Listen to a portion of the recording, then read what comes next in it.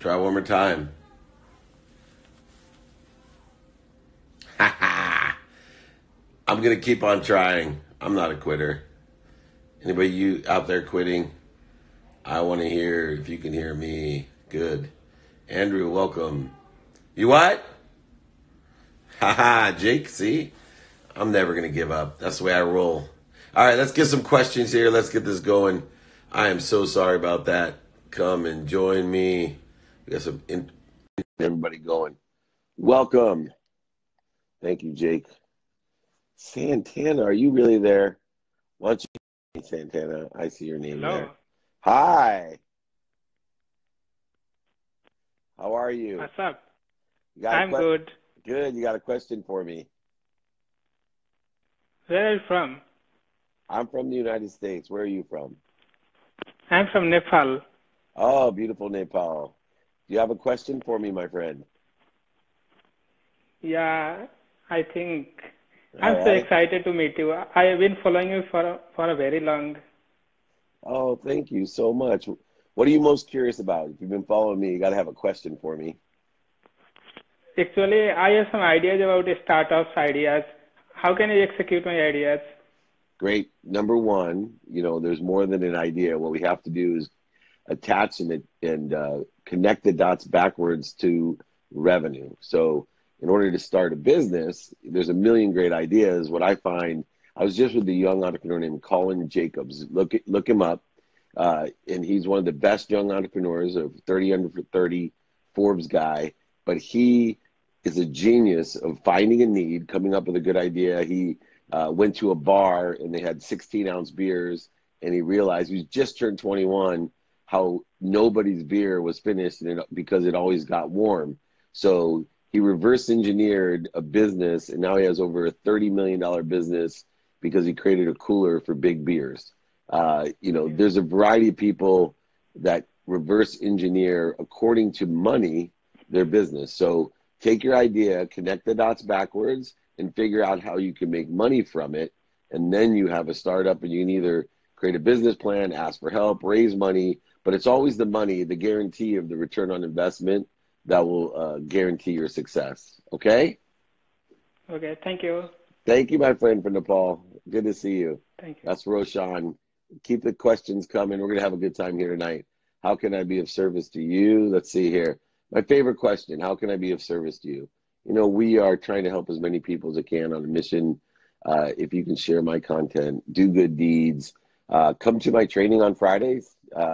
We are getting overloaded, and it's so nice. Those trainings are awesome. I have free trainings on Friday at 11 a.m. Pacific time.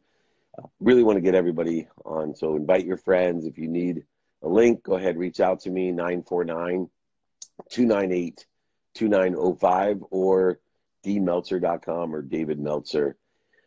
Here, anywhere, just reach out. Let's get everybody there. How can we join your mentorship? Go ahead. We're trying to work on building a group mentorship program as well. I have one-on-one executive training, but I need something with all the requests for everybody. So working on developing your thoughts, reach out to me, 949-298-2905. You can go ahead and pop that as well. Drive dollar down, martial law, vaccination. Nice. No question in here. Here we go. Guys, let's see here. What advice can you give on starting an Amazon business? Wow.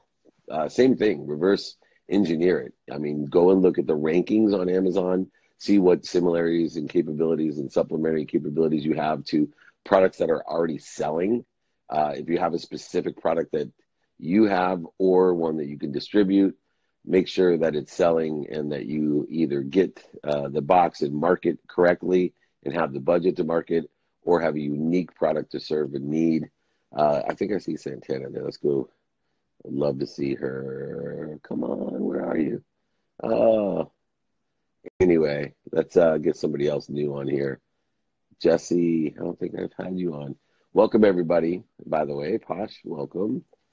So nice to see you, Blaine. Best tips to deal with anxiety. That's my boy. Uh, Best tips to deal with anxiety are focusing on the four things that you control. The one thing is your mindset. So focusing on the mindset that you have. Two is what you're saying and hearing. So make sure you're controlling the people and the ideas that you're surrounding yourself and what you're saying and hearing with those people and ideas. Control your feelings. And then finally, your actions. So those are the four things that can bring certainty because you have complete control of those four things. Let's see what else we have. What do you do when you're tired of consistently posting content? Wow. I don't know because for me, if I'm not going to do anything that I can't learn to love to do. Let me repeat that. I can't learn to love to do. And so if I can't learn to love it, then I'm not going to do it. Notice I said learn to love it. And I make it a practice of learning to love all the things that I do. Activity I get paid for, activity I don't get paid for. Learn to love what you do. And if you can't learn to love consistently creating quality content and posting it, then don't do it. But there, are so many great things that happen from consistently posting quality content and sending out your frequency and knowing that it gains strength and you're widening your spectrum and hopefully clarifying your message as well, which isn't always easy. Let's see who else wants to come on here. We got a lot of people here. Sorry. Let's get them on here. Anyway, how can I sell mattress and furniture? Oops, moving too fast there. Alrighty, let's see here. Let's get another question. I'm not sure. Any tips on how to get started as a student of your calendar? Yeah, what is this? A layup for me? So one of the hardest things in my company and for myself to do is to study my calendar every day. The three things to study in your calendar are what you have planned, what you don't have planned, and sleep. You have to use a lens of productivity, accessibility, and gratitude. The question, though, is how do I start doing it? Lower the bar. The best way to do it is tell yourself you're going to do it a minimum of 1 minute a day. Or just tell yourself, instead of studying your calendar, that you're just at a minimum every day are going to get into the habit and discipline of looking at your calendar with the hopes and dreams of someday studying those three areas of your calendar. So when we lower the bar to something that we should be able to do, putting reminders everywhere and having other people remind us, we have increased our statistical success of creating any habit. Have accountability partners, have reminder systems, write it down, put it as your wallpaper on things. There's so many different ways, but the ego is going to push as hard as it can to not allow you to change. It's not going to allow you to create a habit. The ego doesn't like change, right? It is the antithesis of a wet baby. It hates change. And the ego is always going to push you not to create a new habit that improves you, expands you, because it doesn't like change, because change is uncertainty. Change creates fear, anxiety, frustration. And so the ego is always the nemesis to all habits and all disciplines. And so we need to outwit the ego by creating reminders and accountability partners and lowering the bar, just so we can effectuate the activity, because nothing happens until you move, until you start, especially being a student in your calendar. So let's see if we can go live real quick. Just having a good time here, waiting for Justin. Let's see if we can hit you there, Justin. Jay, welcome. Welcome, Joe, as well. There he Hey, is. David Meltzer. How are Got you? on it. How are you, sir? That's great, man. I'm doing great on a Saturday night. I mean, man, I mess a couple times. I get a couple answers. Oh, I'm good. I'm doing college now online, and it's a change. I'll tell you that. It's different. Professors are, it's an interesting adjustment to people and stuff like that. It's now I have a choice of when to get up. I can skip anything I wanted to if I feel like it. Oh, come on. That's just like real college. That's just like real college. You can Right. skip whatever you want. Let's get real, man. Right. Well, I feel like a lot of, I mean, I can just fail now, and no one would have, you know what I mean? No one's watching. Yeah. I think it's full integrity now of what I do. So I've been keeping up with the content, keeping a good schedule, and just doing what I got to do. I've been doing a lot of content, reading books. Been, I've been. Who do I follow? I just read that Jason Khalipa book. I don't know if you've heard of it. AMRAP Mentality. That's what I just Oh, read. right on. Hey, what Badass book. so you're reading a lot, you're watching podcasts, listening to Yeah. stuff. Yeah. Give me The the biggest question. Give podcast me I the listen to question. right Give me a now. question for the day so I can help. Question for the day, man. What do you do when you encounter people all around you that are not with what your goals are? Like, I feel like during college, 99% of the people around me don't have the goals I have. Not more 99, like almost everyone. Yeah, well, it's not going to get any better either. So that's a great awareness to have at such a young age. So here's the things that I do is that, I started to realize that I'm not going to surround myself with the wrong people, the wrong ideas. I will understand those people. I'll pray for their happiness, but I'm going to be the aggregate of the 5 people that I spend the most time. And if there's specific people that, are at a lower vibration or just there to have fun, look, that's fine, right? Like, it's cool if you have a golf buddy, a party buddy. I called it my Jaeger buddy. Someone that likes to go out and do a couple of Jaeger shots every once in a while. But the majority of my time, it's not where you play, it's where you live. And you don't want to live with those clowns, right? You can play with those clowns every once in a while, but you don't want to live at a lower vibration. You don't want to allow those people to bring you down. You're young. You want to experience things. You want to try things, test them out, learn your lessons. I'm all for it, even for my own kids. But, show me your friends, and I'll show you your future. Right. I've always heard, man, like, who you hang Except for the around is wrong who you friends. become. Yeah, and that happened to me later in life and cost me millions of dollars surrounding myself with the wrong people, Right. the wrong ideas. I heard your story. Yeah. So That's show me your crazy. friends and Yeah. it'll show you your future. Hey, keep that mind open, man. I love the Yeah. fact you're not limiting your point of entry. You're also illuminating. You got such old school wisdom in you. If you ever need anything, keep reaching out. I know that you DM me a few times. Anytime, I'll help you. Thank you, my brother. That's awesome. Yeah, SBA loans. Somebody said you get SBA loans. Look, take advantage of the opportunities that the government has given us. You've paid a lot of taxes. Your family's paid a lot of taxes. Make sure you're creating security, cash, and culture. Remember 2 things to consider with investments: time and tolerance. All kinds of easy things that we can do. Dave, on the economy, I'm an optimist. Buy anything that's oversold. Ask an expert in the field to see if it's oversold. Specify on spirituality to others. Oh man, spirituality is personal. It's the way that we are in spirit. So how are you connecting to that which inspires you? I'm on a constant journey to clean that connection, to lessen the interference and the corrosion to that connection.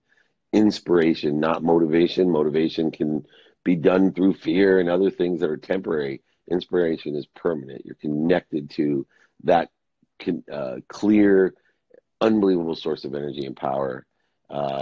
Let's try to go live with one more person, and then I'm going to watch Caddyshack with my son, I think, or something. Let me try one more time to get Jesse on here. Can I go live? Yeah.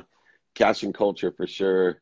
Don't forget, join me Friday with all your friends. Free training, 949-298-2905. Join my community. Get all the updates. Go ahead, man. Go live. Yeah, I'm trying to go live.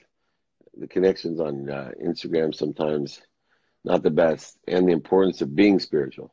Everybody's spiritual. We're all spiritual beings having a human journey, right? We have a spirit inside of us. And so I think the bigger question is how important it is to clear the connection to that which inspires you. That's the essential.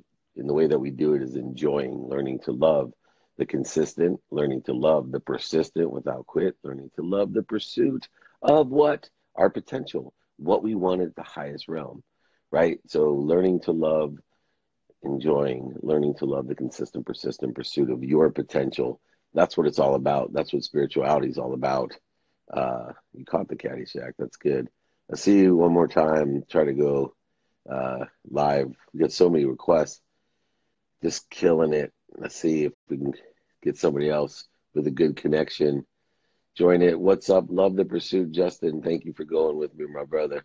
Always good. Here, looks like we got a connection. Hello. Hello.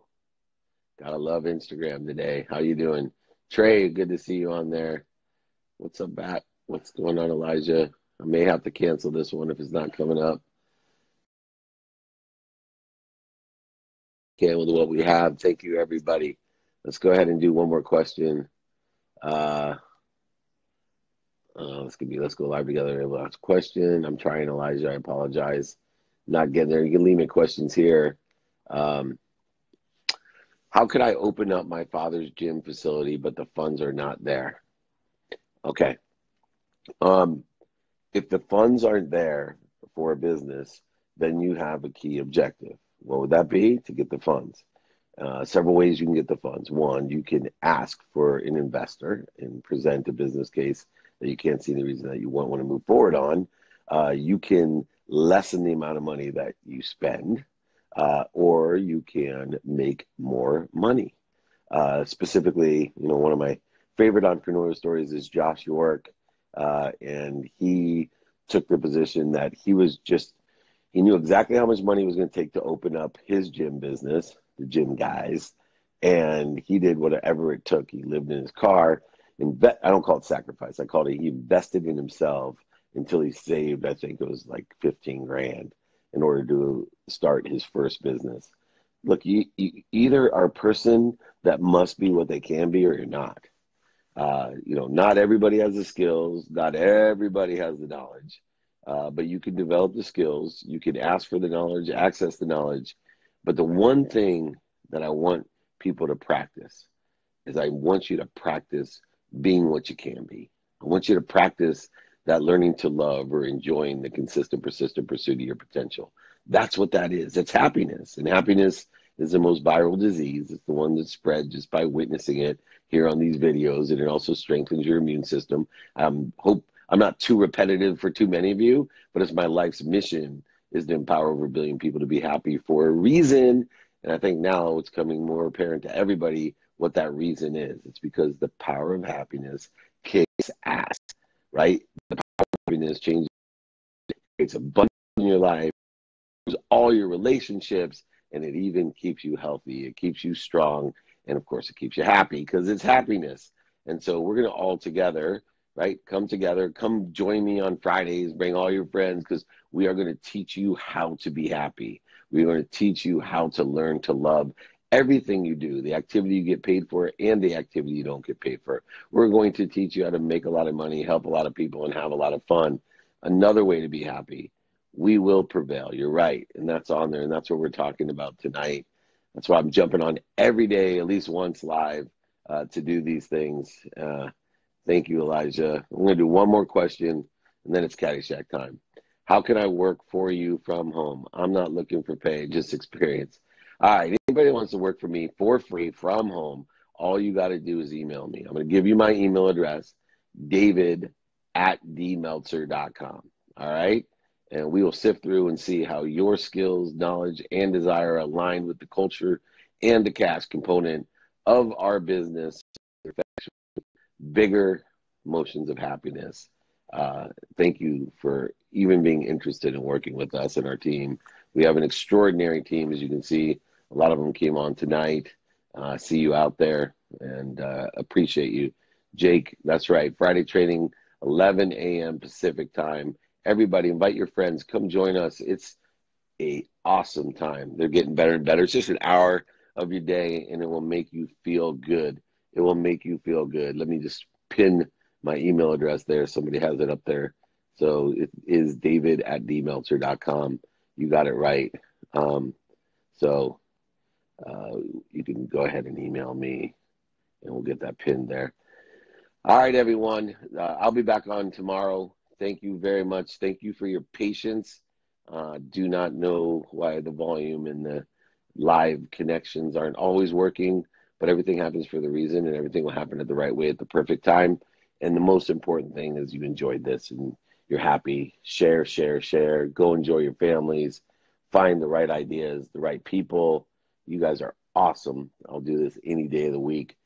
You, everybody, take care. Enjoy your evening. Remember, be kind to your future self and do good deeds. Thank you.